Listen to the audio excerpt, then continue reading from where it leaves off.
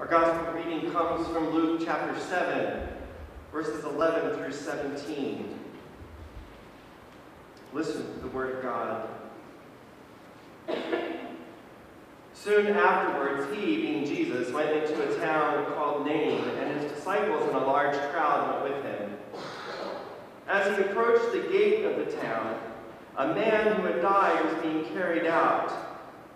He was his mother's only son, and she was a widow, and with her was a large crowd from the town.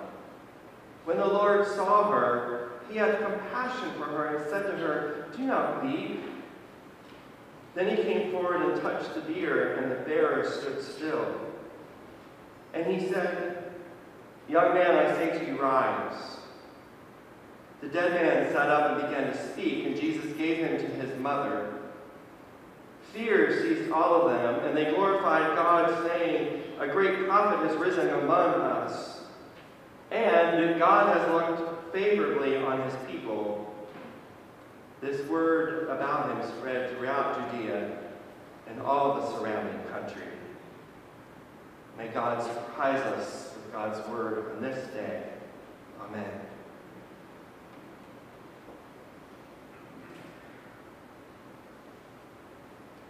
Let us pray. May the words of my mouth and the meditations of our hearts be acceptable in your sight, O God, for you are our rock, our strength, and our Redeemer. Amen.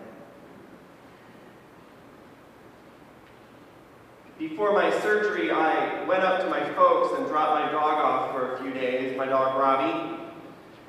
And as I was driving back from my parents' home, I decided I hadn't listened to many of the Baltimore, I grew up in Baltimore, many of the Baltimore radio stations in a long time. So I wanted to hear what genre of music the radio stations I had grown up with were now offering. I mean, B104 and 101.9 WLIF. You see, I grew up listening to WLIF 101.9 because that's what my parents played in the radio in the car. We sat in the back seat, they in the front seat, they had control of the radio. It was WLIF. And back in the 70s, it was labeled as the easy listening station. Kind of a combination of like 60s music that my parents knew, but more like Muzak, a form of Muzak. That was WLIF, the easy listening station in Baltimore back in the day. So I listened to 101.9, it was still called WLIF, and so I realized they were playing 80s music. So I'm like singing along in the car. I still had my hands on the steering wheel.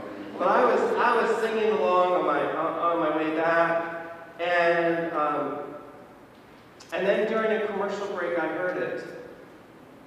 They said, "This is WLIF, playing your favorite oldies." I'm like, oldies? What do you mean oldies? It was just yesterday that we were in the 80s, right? How dare I fit in the demographic of the oldies station? When did that happen? So if the 80s are now the oldies, what does it mean when I began singing a Three Dog Night song called One from 1969 as I studied the scripture for today? One is the loneliest number that you'll ever do. I won't sing it, but it's probably in your head now if you know it, so. One is the loneliest number that you'll ever do. A song about a breakup, about hearing the words no, and how hearing the word no is the saddest experience you'll ever know, K-N-O-W. One is the loneliest number. One may very well have been the loneliest number as that funeral procession left the town of Maine, to head outside the gates to bury her one and only son. We don't know if she had any daughters, and really economically it didn't matter. Just as this procession heads outside of the gates, this widow is now on the outside of what once had been. What once was a greater chance of economic security when she was married, and then even after her husband died, her son had the responsibility of taking care of her. Now she found herself on the outside at the mercy of the surplus kindness of neighbors. You see, for Luke, widows are the victim of a cruel economic system that provides them few ways for them to merely survive. But here she is, not by choice, in another funeral procession, first for her husband, and now for her only son. I can't imagine what this woman is feeling. The loss, the pain of losing her son, and that looming, dreaded question that so many have after a loved one dies, what do I do now? But in this moment, she follows the bier, the stretcher, with her son, her only son, on it. And as this procession heads out, there's another procession heading in toward the town. And after healing the centurion's servant that we heard a couple weeks ago, Jesus has left Capernaum with this large crowd following him. He's on his way to Nain, and along his way he sees this funeral procession. And as this funeral procession proceeds, Jesus is touched. He's moved by what is happening. As Luke says, he has compassion for her, or as the Message Bible says, his heart broke. I can imagine Jesus reaching out to this mother, holding her and encouraging her. Now, he tells her not to cry, which is probably not what I would have learned in pastoral care and counseling. So, probably not the most helpful thing for Jesus to say to her in that moment. How dare he tell me not to cry? But she had no idea what was going to come next. Suddenly hushed, the crowd watches as Jesus calls those carrying the stretcher forth. He reaches out and he touches the stretcher and makes a command for the young man to get up and walk. And this dead man gets up and begins to talk. And listen to this. Jesus gives him back to his mother. And the crowd is amazed and astonished. The mother does. She turns her tears of weeping into tears of joy. And I imagine leaping. Someone with a tambourine probably comes forth and begins to sing, and dancing begins. All are amazed at what has happened, and they declare that surely this man, Jesus, is from God, and that God has come to God's people. Jesus has compassion and his heart broke for this widow, not only because she grieves the loss of her son, but also because this funeral dirge in a way marked her death in some significant sense. His death meant the life of uncertainty and financial calamity for her, and her son's death meant that one truly was going to be the loneliest number for her. Jesus is so moved by her plight and tells her not to weep. This is why he demonstrates to her that her life, as she knows it, is not drawing to a close. He reaches out to her in her sorrow, in the midst of her loneliness. He intrudes into the scene of death and hopelessness and sees the widow's tears as a cry of anguish and boldly brings her son from death to life, and he brings her from death to life as well. In other words, I think for Luke, resurrection is not just the resuscitation of a dead body, but the invigoration of people and their communities in God's righteousness and justice. Who better to receive this gift than a widow on the very brink of death?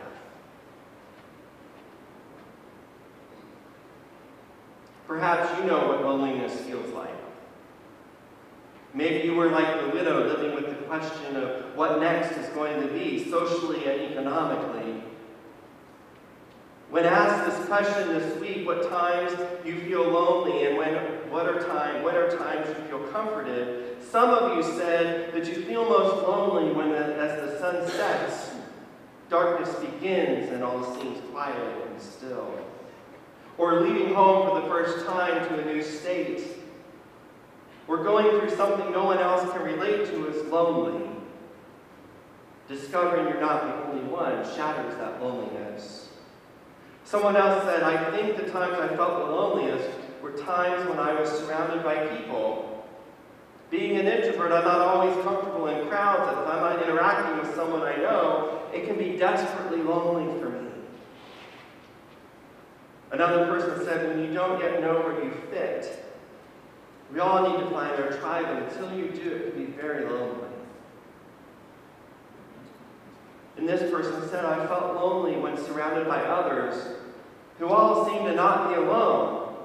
People who are partnered in family groups with best friends. I felt invisible then. I felt comforted.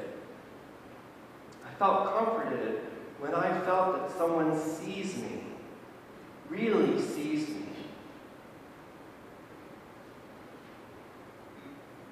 And maybe that is the most important, is that we have a need, a desire to be seen.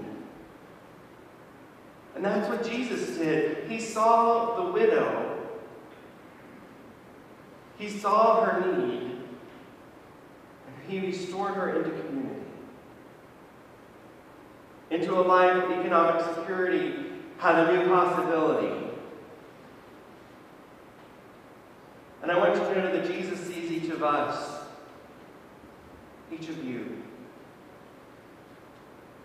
His name was Sean, a 7th grader who showed up to Cairo church camp one summer. We were in northern Indiana, and it was a typical week of camp. Hot, humid, mosquitoes, hot, humid, and God. Sean arrived, as most any kids do, a sleeping bag and pillow in hand with stuff that seemed to be stuffed into a sack. I guess it was his clothes for the week. He was a resistor in everything. Everything we did, small group, he was angry. Mealtime, yelling. Small group, non-participatory. Time to come eat, no it's not, I can do whatever I want. He tested the nerve of every counselor on staff. And he tested the nerves of this co-director as well. It was easy to meet his anger with stern anger right back. And then something happened. I was trying to remember this. I think it was in preparing for the talent show, the small group devised this skit where they were going to pretend that a haircut had gone bad, and they would have this reveal that this hair was gone, and then suddenly they would reveal that a kid was bald. I don't know how they were going to do this, but Sean decided that it would be really cool if he could be the one who was bald, and he wanted to literally shave his head. What to do as a co-director? Because the child, now that can a child shave his head is not listed as a can or can't do in the church director camp manual. Let me just say that. And after some prayer and consultation, I said yes. With the stipulation from my other co-director that I had to be the one to greet his mother at the end of camp. Once the yes was given, Sean and the small group bonded. He was having fun. They all found razors and started shaving his head. He participated. He was no longer a number one. He was no longer the loneliest number. Because he was seen. He was cared for. And I'm convinced he experienced God's unconditional love. I still had to face his mom. And of course, his mother was one of the last parents to arrive. See, at camp, all the parents, there's like this whole group of parents that the first rush, and the kids are all happy, and they go off. And then there's always that one or two campers where the parents take forever to show up. This was Sean's mom. I pulled her aside before she could see her son's bald head, and I explained to her about the week, and then that I shared with her that I had given permission for Sean to shave his head, and I apologized profusely. I was almost on my knees apologizing. And she interrupted me and she said, "Steve, this is nothing. This is a gift. His hair can grow back. I'm just glad that he was loved and accepted." We don't have pictures, just stories. And I don't think any of us can imagine the loneliness, the number one-ness, the children are feeling who are being detained, let alone the parents worrying about their children, and even the workers trying to care for these kids who feel that they are doing their best but without resources necessary, and who may be even afraid to speak out. And as we hear the stories of the conditions in these detention centers of the immigrants, does your heart break? God, mine does. If Jesus saw what was happening, I'm sure his heart would be breaking too, as I believe God's heart is breaking now. How might we practice compassion? What do we need to let go of that we've constructed about these folks that we need to be able to practice compassion? I wrote about it in your bulletin this morning. Pray. Pray. Write or call or email our government officials demanding that conditions change. And then we can educate ourselves about the whole issue of immigration and why folks are sending their children, either accompanied or unaccompanied, to our country. And then we can seek opportunities to practice compassion, to listen, to walk alongside, to empower and be empowered by not just these kids that seem so far off, but people within our own communities who are most vulnerable in our midst.